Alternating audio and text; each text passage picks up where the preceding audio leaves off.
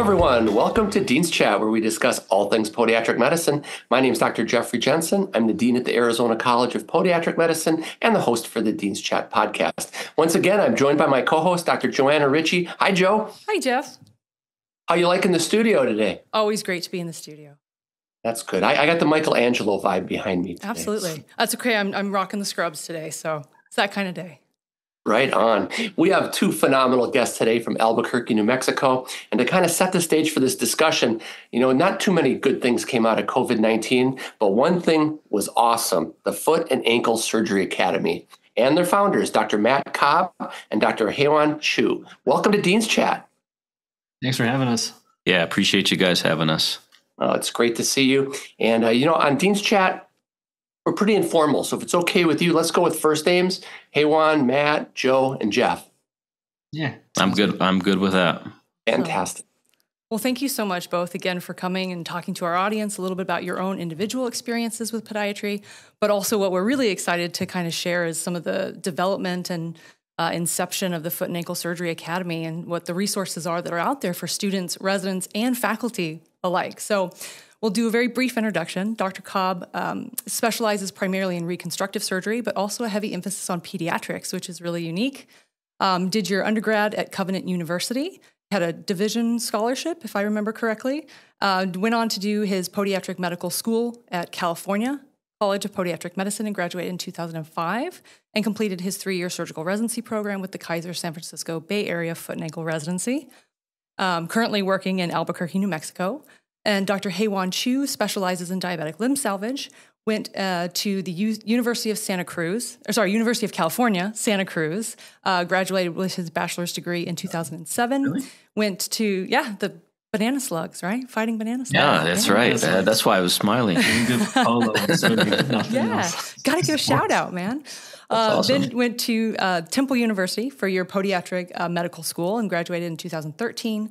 Did your residency surgical training program with the VA Palo Alto, along with Stanford University, and who were also previously a clinical assistant faculty at University of New Mexico in the Orthopedics and Rehabilitation Department.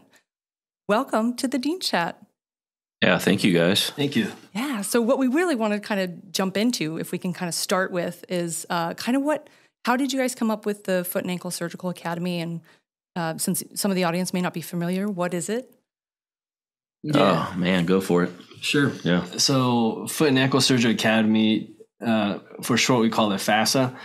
It's a compilation of all the surgeries that we could film within our group with our own voiceovers of the primary surgeon's thoughts. And then we have some questions chimed in by each of us on why you did certain things. It's a very casual, kind of off-the-cuff type video compilation.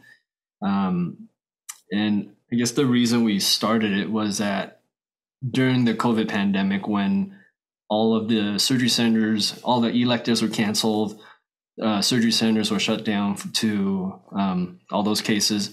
Residents could not scrub cases around the nation, probably around the world. And we didn't know when was there an end to this, madness, and figured, well, once eventually, like how long did it take for electives to come back on? Several months.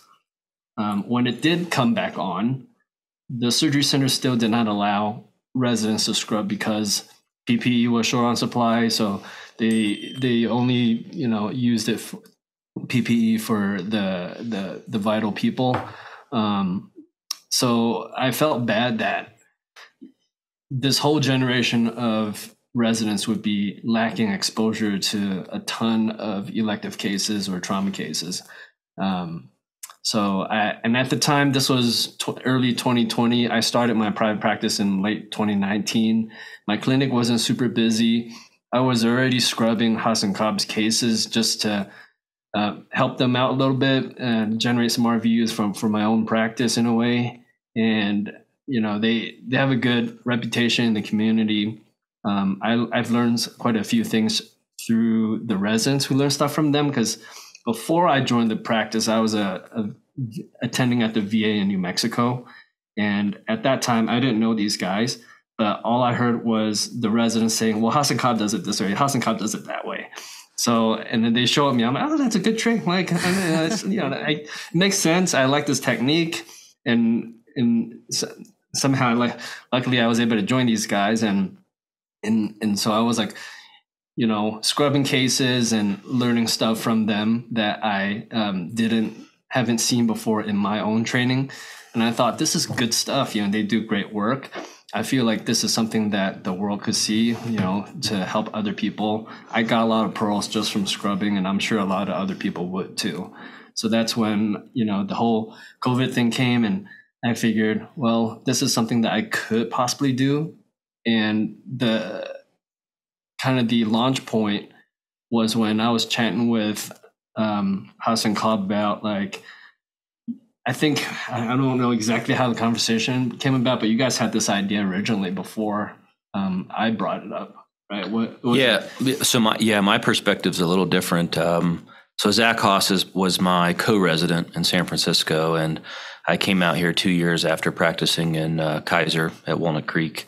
And we had futzed around with an idea of filming videos.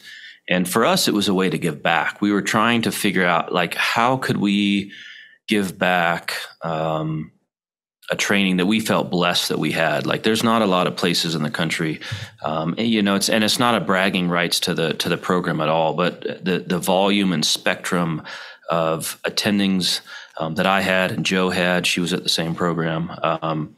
I just felt pretty honored to be there, and I didn't know how to give that back. I didn't think that being individually training with the residents here in VA was enough. And so Zach and I had tried a couple of avenues. We tried going down investment opportunities for groups to buy in, and then we would film surgeons live, and then we would comment on it. That didn't work. The money needed was astronomical. We tried a couple different options. It eventually failed. COVID came, and then Chiu happened to be here because I have no editing skills, no video skills. I can barely work a computer, and it was the perfect storm. We started videoing. We just actually started videoing hundreds of surgeries, and I remember thinking a couple options. If I could just show what a bunion lateral release is, if I could visually show that, because it's actually difficult as a resident. It seems like a fascinoma. Or if I could show how do you dissect a capsule, I think I'd be happy, right?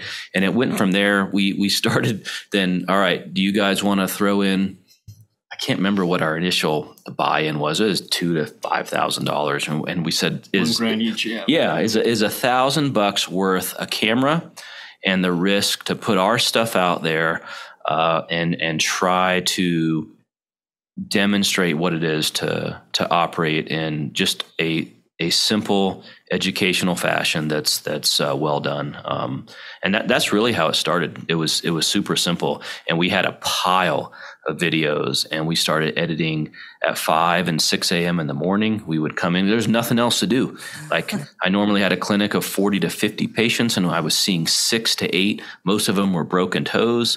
When everyone had COVID, we were masked, and we would edit videos in the morning, and we had that ability to amass this massive volume, which is kind of how this started, which is a little odd, actually. Well, it's almost like a beautiful pivot on an opportunity where that time could have gone to anything else, right?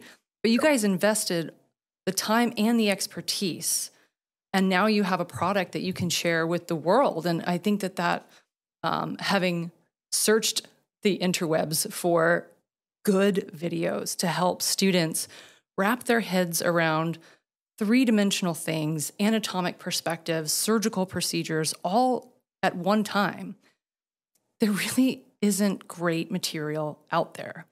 And you're right. Yeah, and what's really hard for students is they don't know what they're looking for. So you can spend hours of time digging through YouTube, watching videos, getting 20 minutes in, and they don't necessarily know, is this a good video on how to do a Lapidus bunionectomy, or is it maybe not such a great video? They don't have that expertise. And so having faculty try to dig through what is out there still takes tons of time. So what I appreciate so much about the work that you guys have invested is it's not just like a technique video, right? Like, here's how to do it step by step by step. You put so much effort into the editing of, here's a case, and you walk through it exactly like if I was a student in your clinic on externship. And you go through, here's the clinical things that we were looking at. This is why the patient presented. Here are the x-rays. And I really find that useful from a student perspective, a novice perspective. But then even at a faculty level, the tips, like Haywan was saying, like little tips and pearls, it's like, oh, that's such a great thing to highlight. And the way that you're able to capture it, I think is really exceptional. And I should say I'm not paid to make any promotional stuff here. I'm not trying to sell your product, but just being appreciative of the time, energy, and attention that you guys have put into it, I think is really valuable. I think that was the hardest part initially was nobody wants to watch a video that's nauseating, and how do you get a surgeon's perspective? And so the shocking part that when we eventually then decided, well, maybe we have Chiu video us and then someone else videos Chiu, is then you've got a surgeon videoing a surgeon. That's pretty rare. And so then they know what they're looking for. There's no discourse. There's no discussion. Like, you don't have to talk about what to film. Yeah. And then they even know, hey, can you move out of the way? Can we show this tendon transfer? Like, they know those specifics. That's what's so different. And we all said together, like, if we can teach one person one technique, we'll be happy. And that has long since passed by the feedback, which has been a lot of fun for us. And so, yeah, now it's just a fun entity for us to do. And so you said you guys work with residents. Can you talk a little bit about the residency program that you work with? Well, Dr. Chiu was at the program, so I'll let him chat about it. Well, the VA program here, I wasn't attending for a year and a half. It's so different now. Back when I was there, it was just me and one podiatrist. Now they've bloomed up to 5 podiatrists, and their clinic is different. The director and chief is different. And I think all for the better. There's a lot more people there, a lot more energy to invest into training the residents. And there's only one program in New Mexico. So the residents have a free-for-all, all-you-can-eat buffet of surgery. I think they're graduating with like close to 1,000 cases by the time they're done with residency, which is pretty good for any program standard. So that, I mean, like every case that every podiatrist does in Albuquerque or even the whole state, they have access to. Sometimes they're driving to Santa Fe or to different remote areas for particularly rare cases. I've heard that they're doing too. So it's really good for them. Do they have to reach out to you specifically, or is it part of their like rotation schedule to come out to your office? We have, so at our clinic, we do grand rounds once a month. And then they have an, they call it, what do they call it when they're out in the city? Community. Oh, community month, right? So they'll text us if they want to come and script cases, but they've got the whole community to ask, which is at least 30 docs, and then they're also responsible for the VA. So they're usually with us at least once a week when we're operating out in the community, which has its pluses and minuses, obviously, right? A great opportunity to train the next generation. I wanted to comment. Joe and I were on your website today looking at some of the procedures, and I think the difference maker was your stream of consciousness discussion of what's going through your mind as you're prepping the patient, as you're moving the toes through range of motion and things. I just thought that was very unique, and I think it's student friendly, it's resident friendly, it's surgeon friendly, and I commend you for that. It's brilliant. And, it's humbling. Yes, indeed. Right. Like it's humbling to not, like, there's no way to convince people that there's no script, but you can kind of tell, right, from us chatting.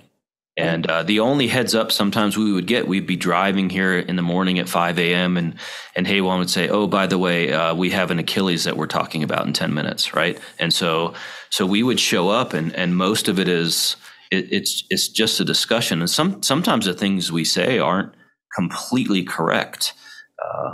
And I think that's part of the valid component of it, where, the other doc might correct the other one.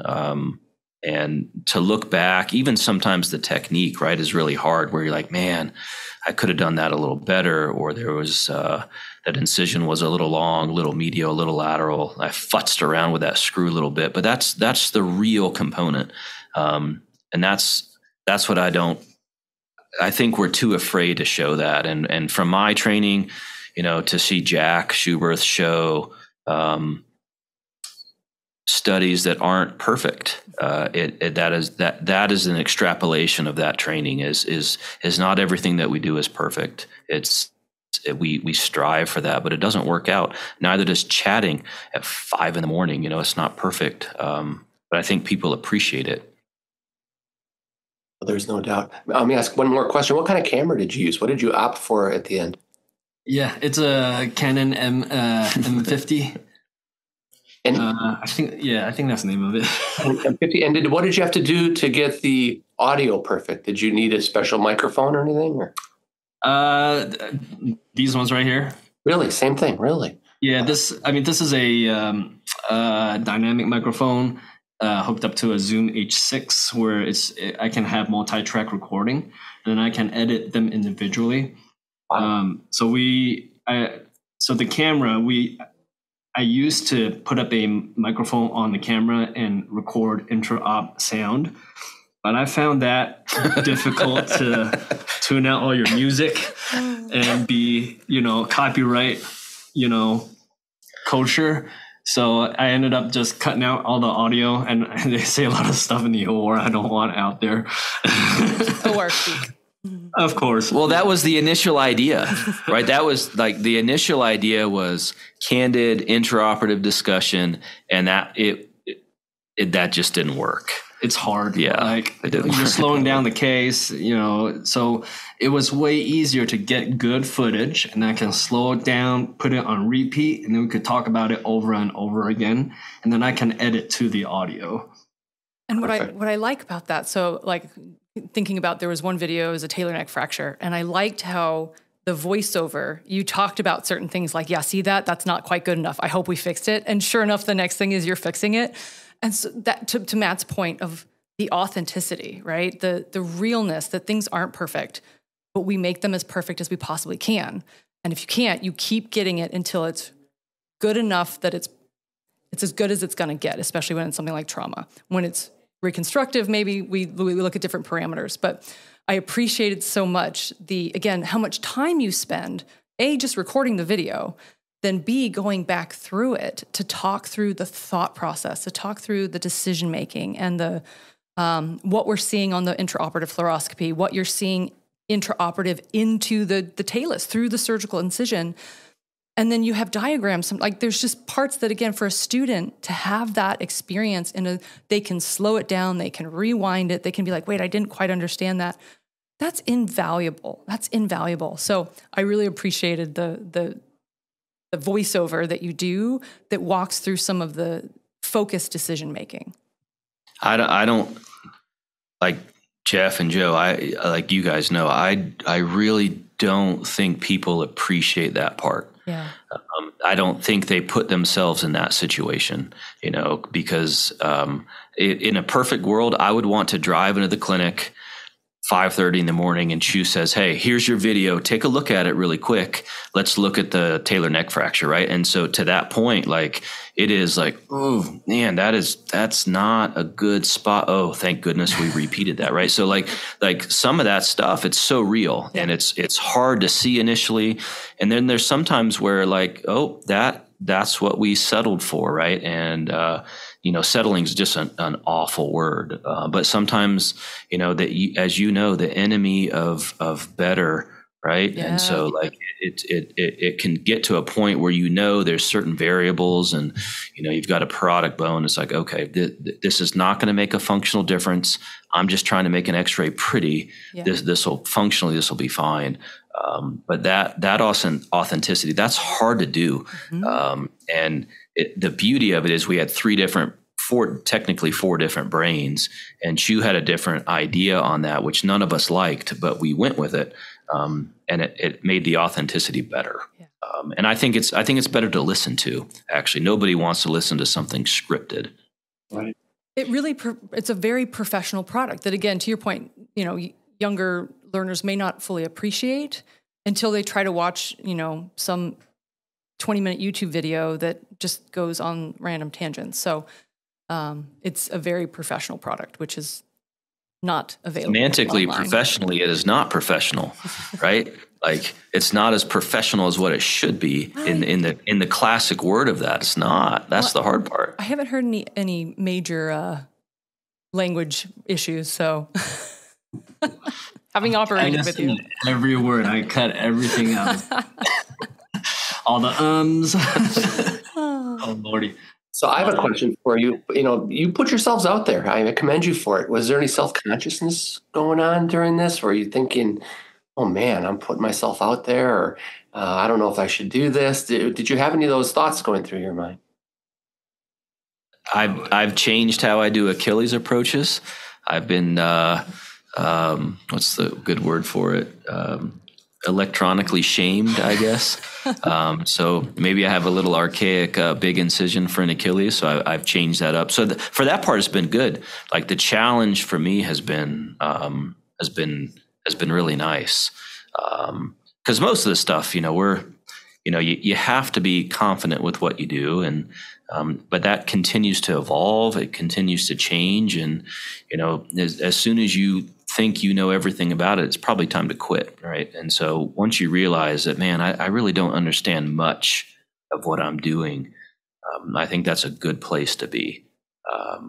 And then the videos. So we've done a couple videos from overseas where docs have asked, hey, how do you do an approach for a posterior lateral talar process excision, or how do you do this? And so specific questions, we would actually give a video response. That was fun for me to do, and to hear the comments back, like, man, the surgery was so much easier, or we hadn't thought about that approach. Like, those things help me. They challenge me.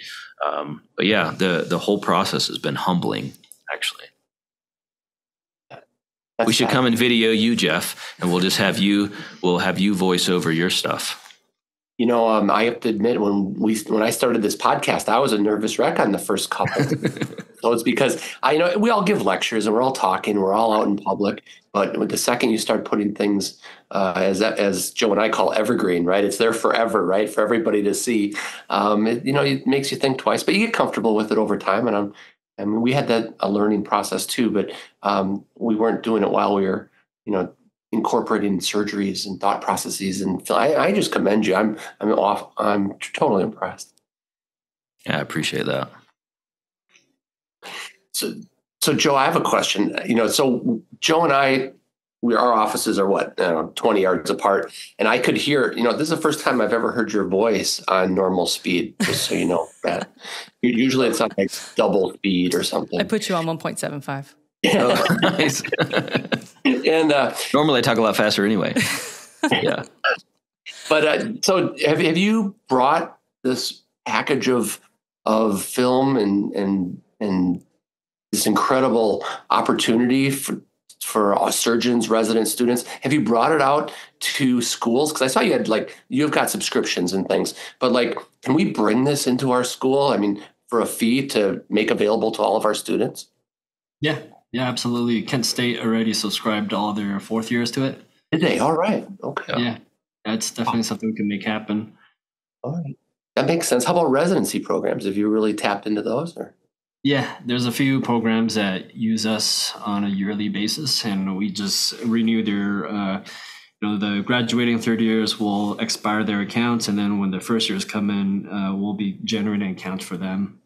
Well, that's absolutely brilliant. I was thinking, Joe, that this would be great for our students as they go through their PodSurge 1, PodSurge 2, PodSurge 3, because we emphasize different things throughout that period of time. So I'd love to talk to you more about this for our students. So appreciate you making it available. Yeah, I wish I would have had it. I think it's easier for me to see the visual component after learning the verbal component. And that might not be the same for everybody, right? But for me, that was an easier process, but when you think of training, that has to be the case, right? Because that's how we progress. With after second and third year, is that you have to visually see it, visually do it. But sometimes the little intricacies are a little easier to see if you see somebody else do it, and maybe you're better prepared, the first time you go through it. It's not see one, do one, teach one. It's see one, see one, see one, see one, do one, teach one. It almost is. I would agree with that, actually. And I think that's a really important point, I think, to sit on for just a second, especially. So you guys know I've been teaching now for, over 10 years, primarily in the surgical realm. And what I have found interesting, shifting over time, students want visual resources. They don't want to have to go to a textbook. There is something that's just not clicking. It's not registering. And in fairness, I don't think it registered even when I was a student. Again, I wish I had all these video resources. But the fact that this is something that the demographic needs and wants, and there isn't really good materials to direct them to, which is when I found out about you guys, it was Christy King who had mentioned it, and she's like, have you used this for the students? And I was like, I haven't even heard of it. So of course I looked it up. I reached out to you guys, and a lot has changed even from almost 3 years ago now, in terms of what materials you've put out there. So I think it's certainly an area that I expect to start to continue to explode. But again, the thing that I think is valuable is the attention to detail in building a full case workup, but it's not an hour or 2 hours long. It's something that's easily digestible. And so the reason I put you on 1.75, I have no idea how students put me on 2 times speed. I think you would have a small stroke, but they do it. And so can you coherently hear what you guys are talking about at 1.75 speed? And you can, because again, if they look at this and okay, this is a 27-minute video, well, I've got 15 minutes before my next whatever. All right, if I put it on 2 times speed, I can get through this. And they are very optimized in how they manage their time. So again, finding content that is well scripted, well demonstrated, but also can fit into various time parameters is fantastic. So my next question to you would be, rather than just talking about how much I love your product, is how often are you guys because obviously this takes a ton of time. So how often are you guys kind of creating new content? What's maybe if you guys have some things you want to talk about, new things that might be coming down the pike, what does the process look like for you guys? The process from start to finish, we go in and film the surgery.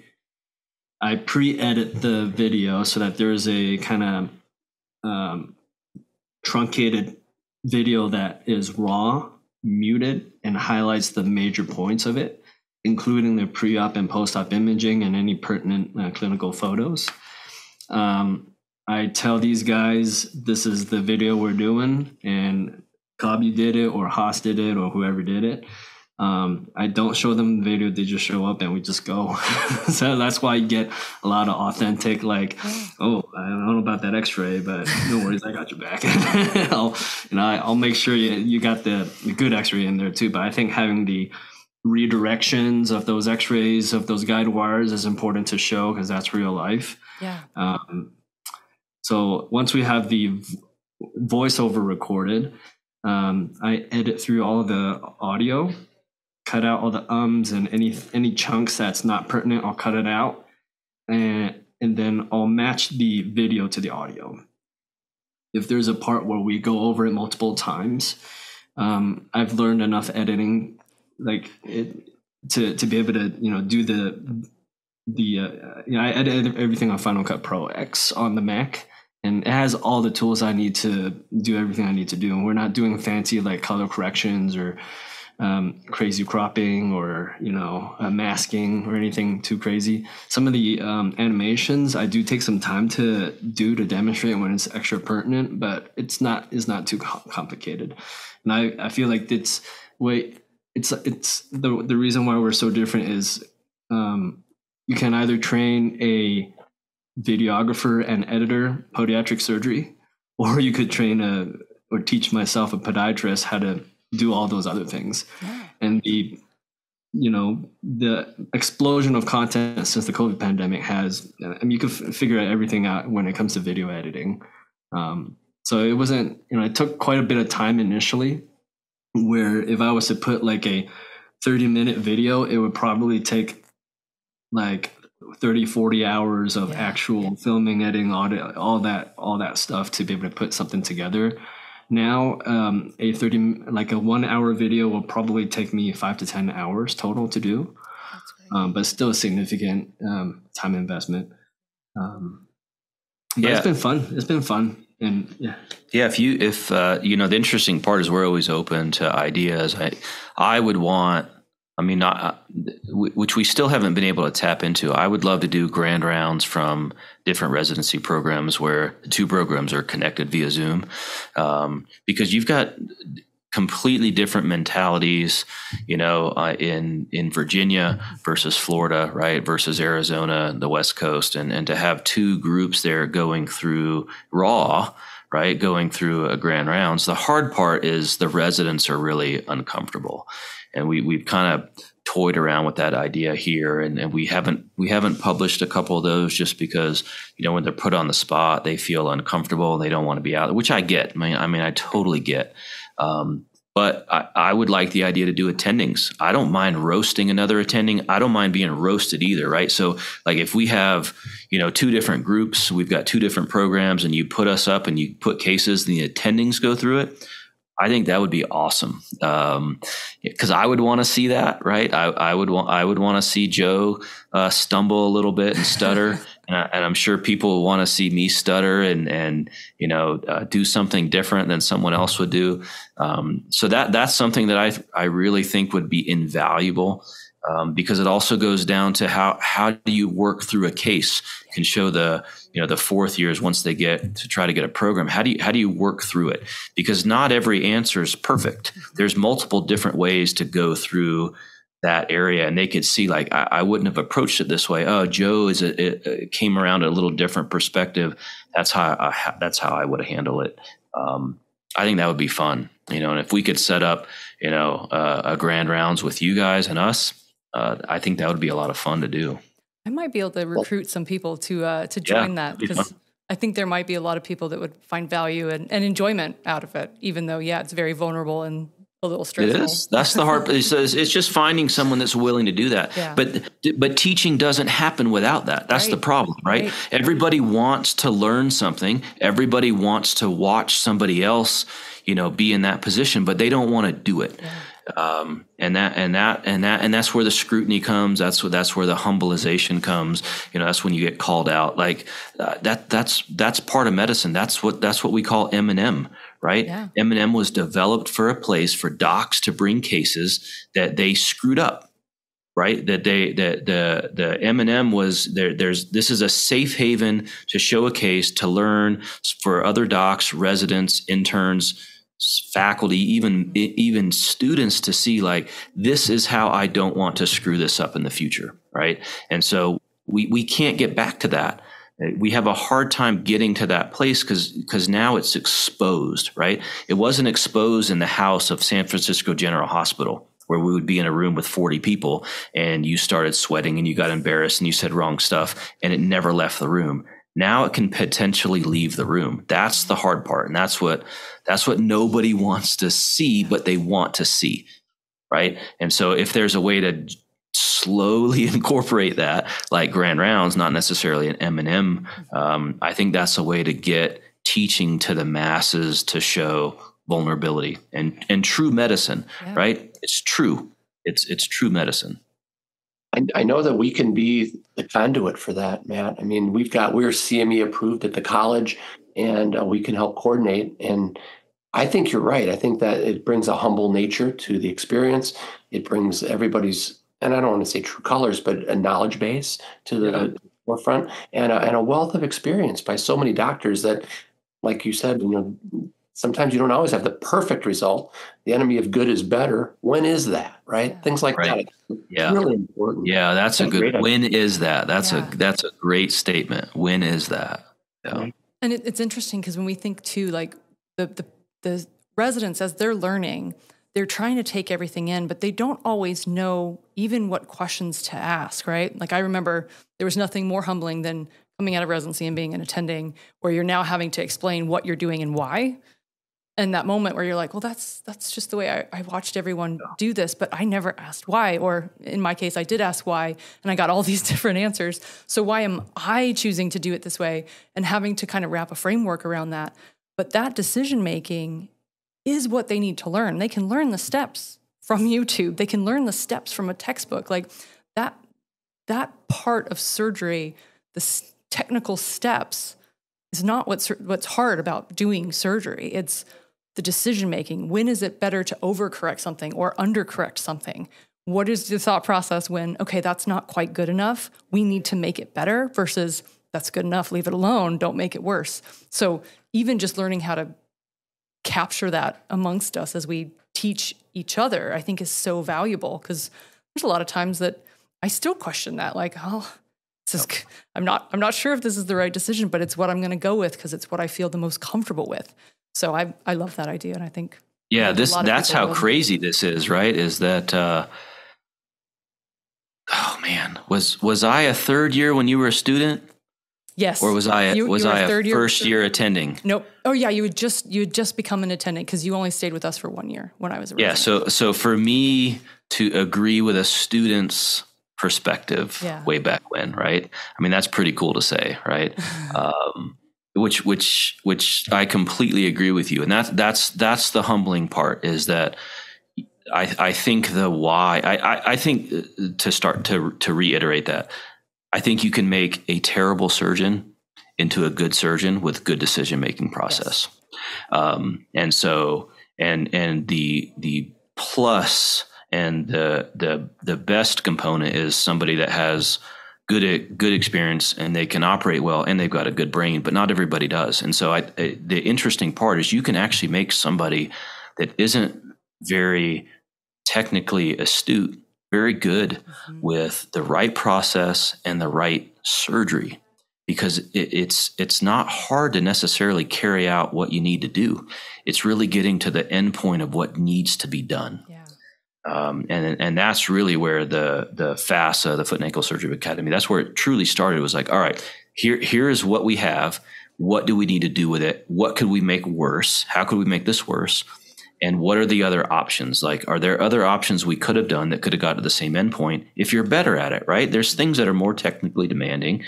And if you can do something simpler that gets to the same endpoint, who cares, right? The patient needs a good outcome, and you need to know why to get there. It's not a monkey-driven procedure, right? And that's what Haywan and I struggle with, is I feel like a lot of the training that's starting to come out is robotic. This is what you have on the x-ray. This is what we do because the book shows it, and that's it. And that what if something falls apart in the OR? Yeah. Like, I think the best surgeons can get themselves out of a hole. I don't think it has to do with start to finish. It really comes down to more their tertiary issue. What happens when round 2 fails, right? How do you get to the third component to get a patient well, right? And so, anyway, I agree with you. It's humbling to say, which is pretty cool, actually, for me. Then Stanford University had done a study looking at hand motions of surgeons. It was general surgery, and they were looking at bowel loop closures for, like an X-lap. And it was interesting because there were, when we look at things like, can robots do surgery, right? Could we train a robot to do surgery? And the answer is yes. What we can't yet train a robot to do is make really good decisions. And the reason we can't train the robot to do that is because we don't know how to teach each other how to make good decisions. And so this is so interesting. So they looked at this with this bowel loop, and I'm hoping I can get the details of the study correct, but basically they had 2 different tiers that went down. Surgeons that made high-risk decisions but still closed the bowel without a leak, and surgeons that did everything technically perfect and had no bowel leak. And then obviously there were people that made bad decisions and got a bowel leak, and then people that made good decisions but still got a bowel leak, right? So looking at, okay, well, how is it that people made a high-risk decision but still ended up with a good outcome? And it was their decision-making, like the way that they throw their stitches, the suture that they chose, like little things that we wouldn't necessarily think to communicate to each other necessarily. It's just the way that the internal processings of their brain was working, they still got the desired outcome, even though, technically speaking, based on the risk stratification, they made the quote unquote wrong decision. So I thought that was really interesting in this idea of, as we train each other how to do surgery, how do we go through the thought process and the decision making on essentially every single thing that we're doing, because that's really what is valuable in humans doing surgery. And I think there is a place that there will be things that could be done by computers in the future and robots and such.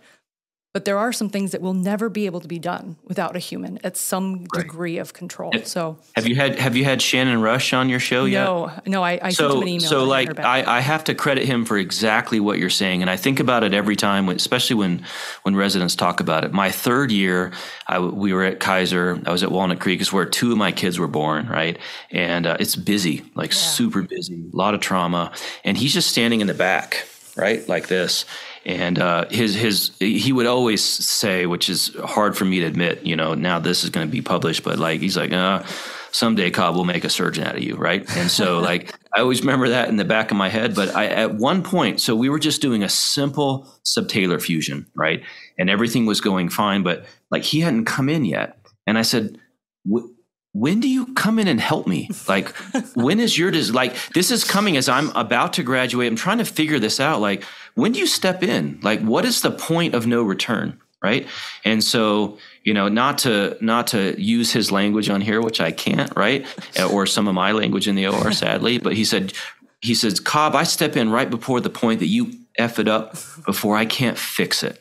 And so that is what the robotic and AI stuff can't determine. There is a point where you can still fix it, but the repercussions of that fix are astronomical, right? And that was his endpoint. I will let you go until there's a point where I'm going to have to do a lot more work to get it done. And I can see what that is. You can't see that yet with the robotic or the AI part. And that's what we're trying to convey here. Yeah. I don't want to get to that point in the videos. And maybe there'll come a point where we do a separate, separate group of surgeries with intraoperative mess, which to stomach that and even internally process that right now sounds awful. We'll do it on simulation. We'll do it on cadavers. We could figure out a way to do it. Fortunately, I don't have many of those, but we do have some of those where it's all right, we take it down. I got to take this down. It's not good enough. Let's start over. And that would be a really cool side subsidiary small group. All right, where and to look at it, right? What did we do wrong to get to that point? Could we have stopped 3 minutes before and said, hey, that interfrag screw is good enough. It's not going to affect functionality. Let's stop Swiss cheesing it, right? And then go back, right? Where does that happen? And I think that's to your point. That's where the robotic stuff can't help us yet. Yeah. It's so funny. Jack Schubert just commented on the exact same idea. Oh, wow. Yeah. So, and actually I'm going to do the spoiler alert. He specifically did not say Shannon Rush's name because he said he already had enough of an ego, but he talked about the Rush effect, right? The Shannon effect that we would always say, he just made things look so easy, right? And this exact idea that with a lot of practice and focused practice, right? Not just doing things for the sake of doing it, but being very in it and focused on what you're doing, you can make things look very easy to the point that then it becomes easy because you've developed that skill set. And I hope that he will, I know how busy he is, but I do hope that at some point he will agree to come on the show and just talk about, because he's also, my experience with Shannon, he's always been incredibly humble, but I thought it was funny that Schubert talked about the Shannon Rush effect to exactly to your point. So there you go. That's for the audience when they're like, who is he talking about? I mean, a lot of the times in the OR, we Zach and I even choose don't zone out. Yeah. You can see it. After about 45 minutes, an hour, you can see the residents start to zone out. Don't zone out on me. Yeah. We're not done yet. I have to be here. You have to be here, and trying to get them to get into that mindset. You have to stay here the whole time.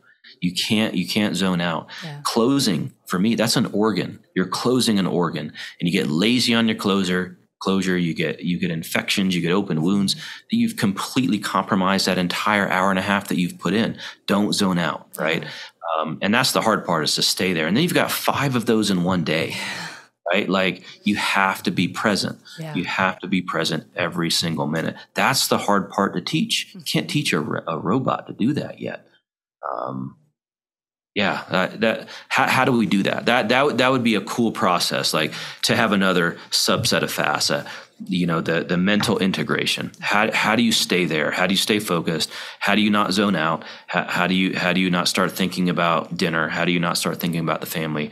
How do you continue to be present in the case? I don't have the psychology to teach that component, but that would be fun to do, actually. Wow. We're touching on idea on how to do that. An emotional. That'd be cool to do. Possible.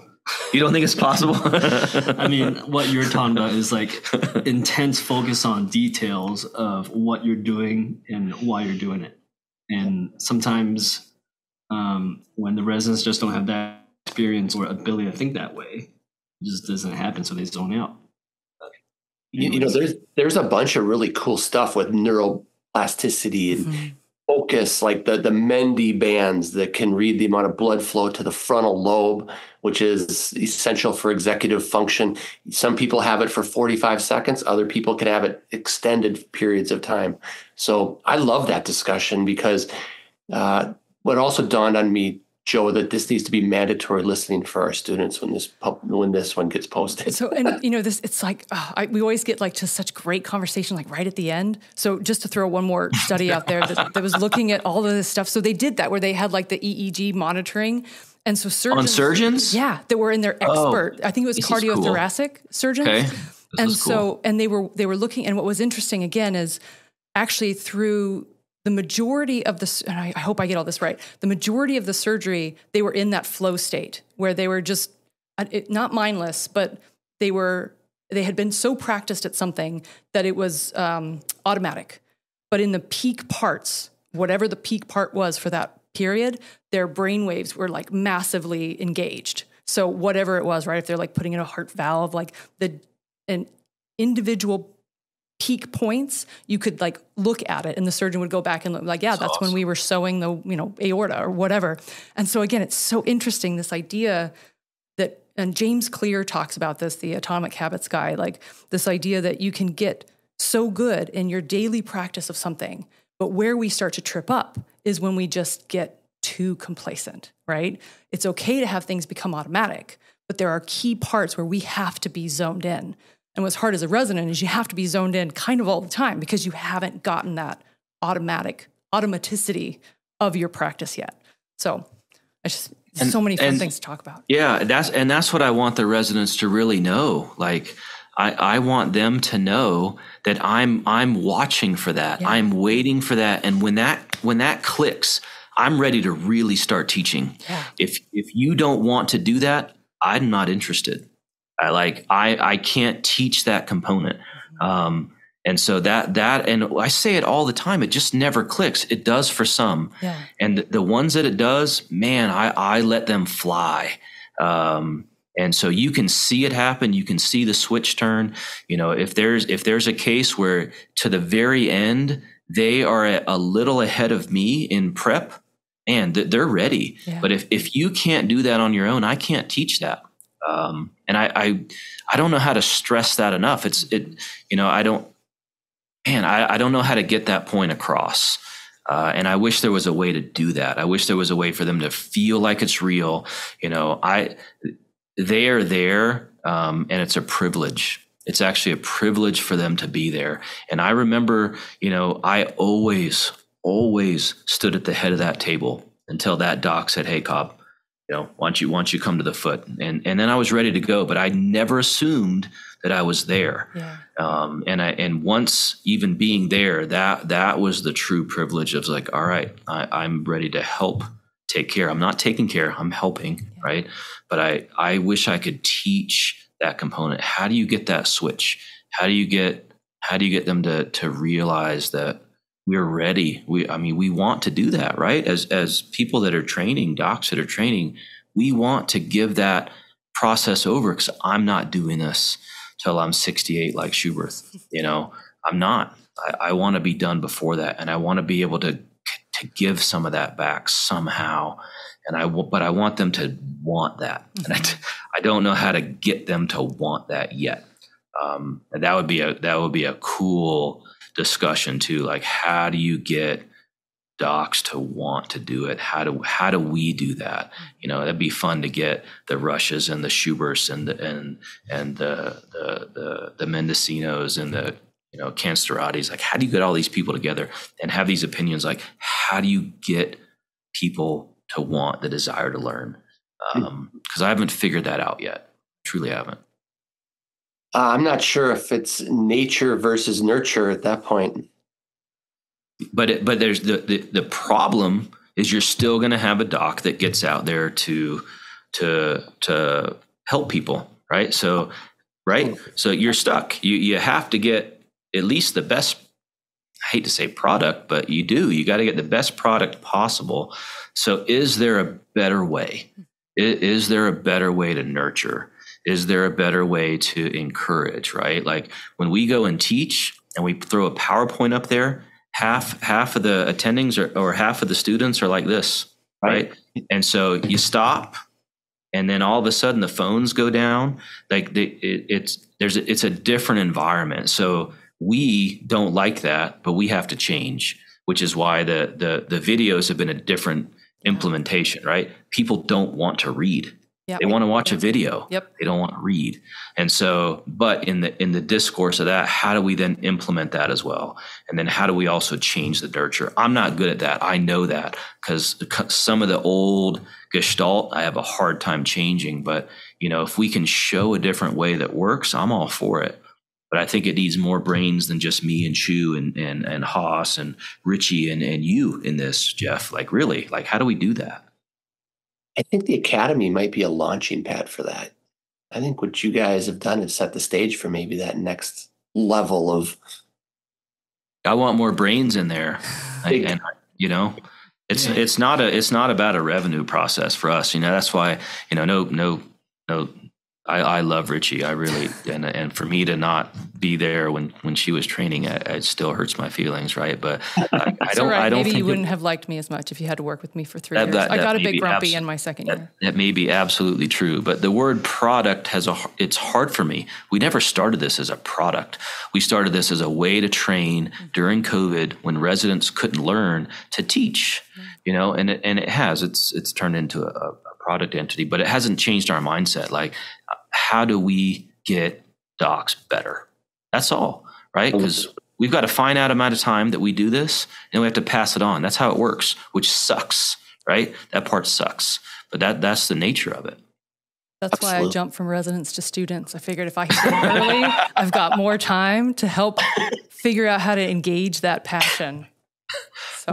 You mentioned that, Joe. That's when. So Matt and I started the North Colorado surgical residency program with Dan Hatch back in. Oh, that's cool. I didn't know that. Yeah, back in like 1999. Oh, Hatch and I just taught the clubfoot. That was fun. That's cool. That's cool. I was going to ask you about the Poncetti because our get to that. Always that's cool. Always wanted to see Poncetti, but I find it interesting when we start educating that we're working with residents, we're working with clerks. And I did the same thing, Joe. I thought, oh my gosh, if I go be a dean and get these students earlier, we can instill some of that nurture that needs to be instilled. But it's a process, I'll tell you, because we see them as students coming from a long ways away. We interviewed Ben Collin yesterday. Oh, yeah. He was looking at his CV, and I could have told you in 2007 at CCPM he was going to be a superstar, so you can pick those students out. And it's just fascinating. The whole educational process is, I think we're just touching on what the capabilities are for an educator to get the most out of their students and residents. I think the key is the third year or last year, whatever that is, third year fellowship, right? When we're truly afraid, like, oh my gosh, I have to go out without someone else's umbrella. And so I think that is the pivotal point when we change maybe how we do things or how we talk or how we teach or how we govern the discussion, and maybe we're a little softer before then. Because I don't think, it really hits our first year. I don't really think it hits the second, but the last year, I think the realization when that starts to set in, I think that's when we really can change the mentality, and to truly learn how to do that that'd be cool to learn how to do that. Very cool. So let me ask you this question. If that third year could be that pivotal moment, more and more students are going to these tremendous fellowship opportunities where they're not only doing a lot of surgery, but they're managing the patients pre-op, post-op. What do you think about the fellowship trend? I'm going to defer to Chiu, and then I'll give my opinion on that, because I don't want to. I'll let you do. You want me? My brain is still stuck on the previous topic, because I think the future is instant replay film. Like the NFL, you watch film all day long. Surgeons can't do that, but I think bariatric surgery is probably leading the way, because everything's laparoscopic. It's already recorded. They have studies looking at like master bariatric surgeons get better outcomes than those that were rated as a little bit poor in their surgical technique. I think that was NEJM actually. So there's like a whole surgical coaching like organization now where you're looking at videos of your own procedures and have a colleague talk about your own film and talk about things you can do to be more efficient. And we're just scratching the surface on that. Like, it's so hard to do self-study film for podiatry and orthopedics. But I think that's where the future is at for improving ourselves. Yeah, I wonder if we can't follow the realm of sports and look at the eyes, because the eyes lead. Confident eyes deliver good results in sports. Probably true in surgery too. I don't know. I'm just throwing it out there. But back to the fellowship thought. Yeah, I'll give you 10 seconds.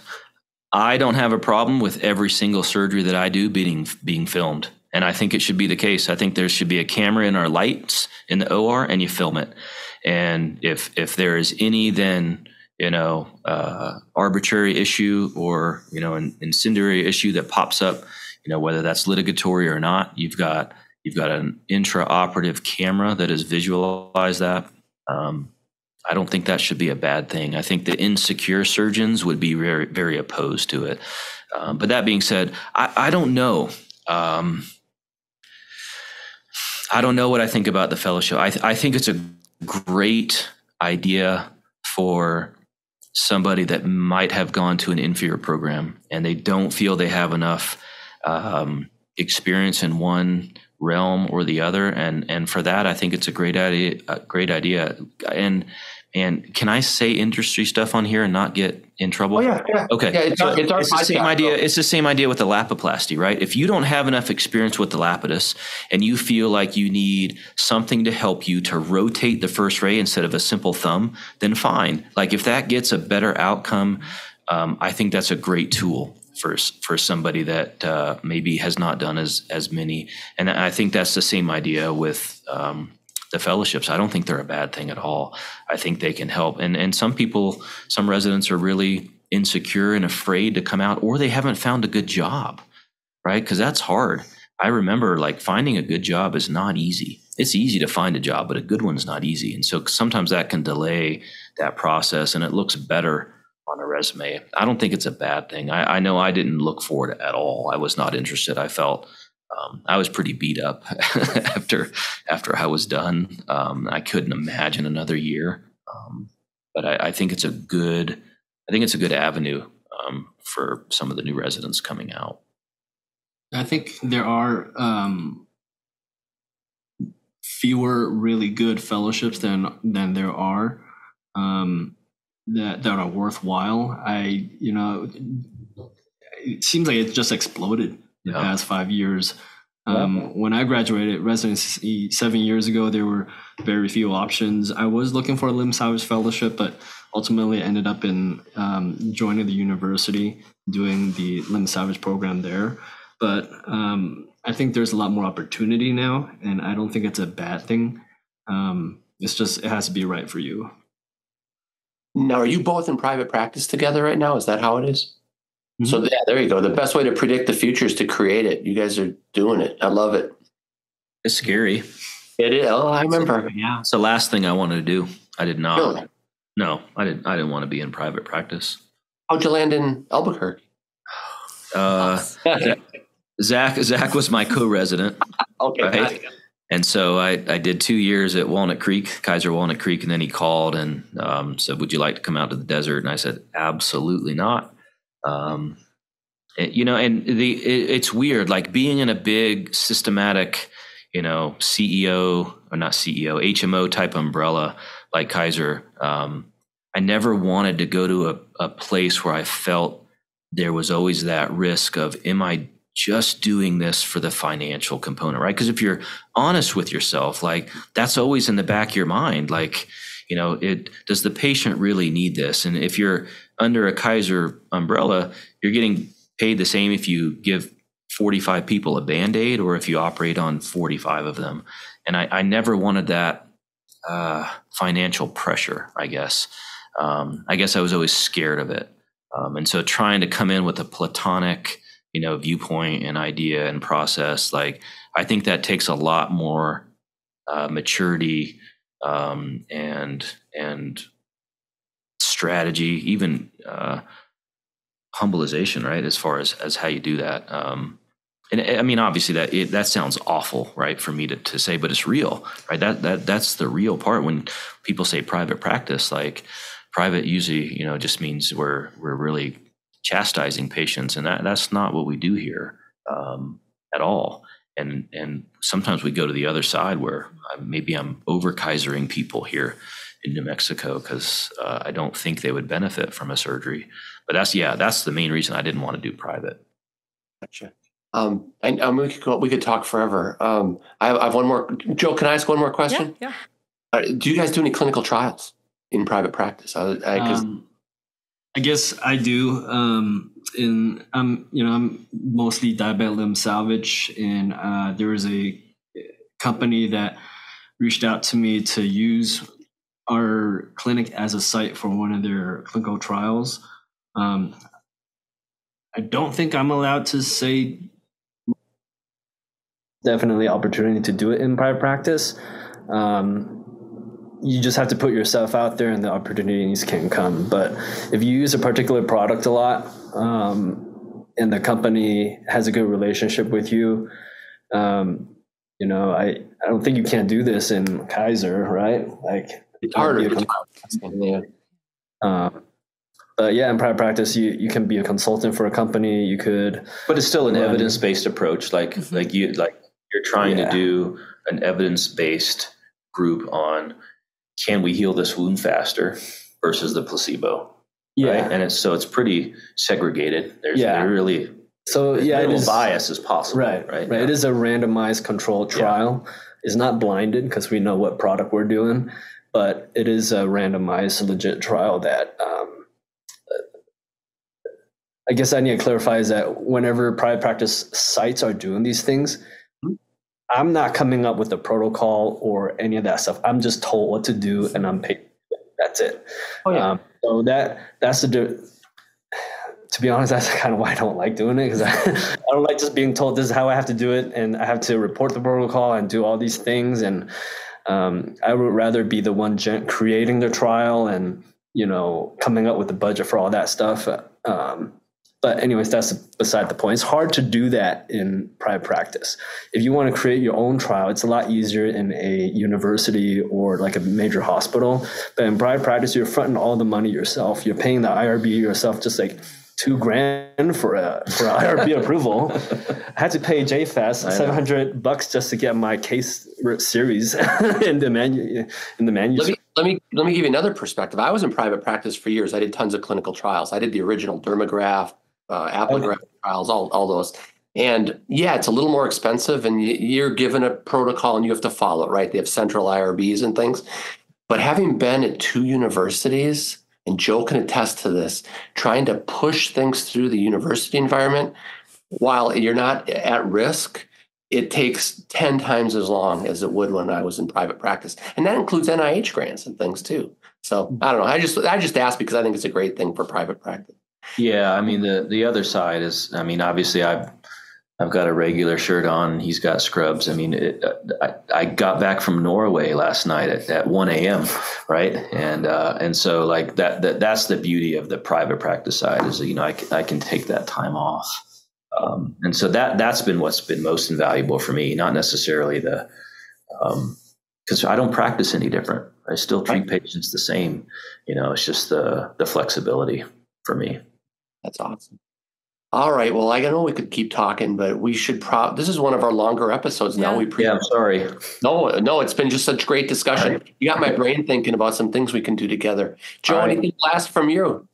No, but we may need to have a separate talk about pediatrics, but we can troubleshoot that. Maybe we can let's do part 2. Yeah. We can always do a part.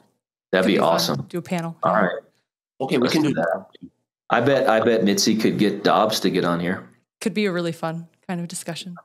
Yeah, that'd be awesome. Yeah.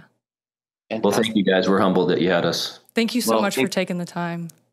We're going to send each of you a Dean's Chat cup so that when you're getting up really early in the morning and filming some of your videos, you'll have some coffee with you with Dean's Chat on it, okay? All right. That sounds good. Thank you. That's great. Well, thanks again. And Joe, thanks for being the host down in the studio. Yeah, thanks for letting me be in this. I just realized I didn't have your Dean's mug to... I've got a Fresca. I don't have my Dean's Chat cup. Anyway, to all of our listeners out there, if you're on Apple Podcasts or Spotify, please give us a 5-star rating. And of course, if you're watching on YouTube, please become a subscriber. And until next episode. Thanks so much. Bye-bye. Thank you, guys.